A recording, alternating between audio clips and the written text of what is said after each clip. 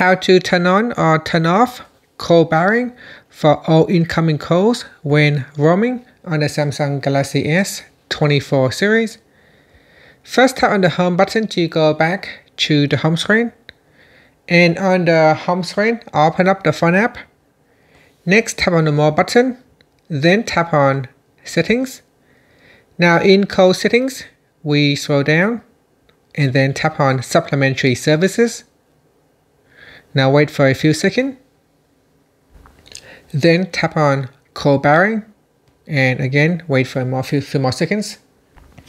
Okay, now go down to the incoming calls section and tap on all incoming calls when roaming. Tap on the toggle button to switch it on. Now if you see it say call barring rejected, this is because your network provider have not allowed you to use this feature. You will need to contact them and ask them to activate the call barring feature on your device so that you can use it on your end. And that's it. After that, you can tap on the back key or tap on the home button to go back to the home screen. Thank you for watching this video. Please like and subscribe to my channel for more videos.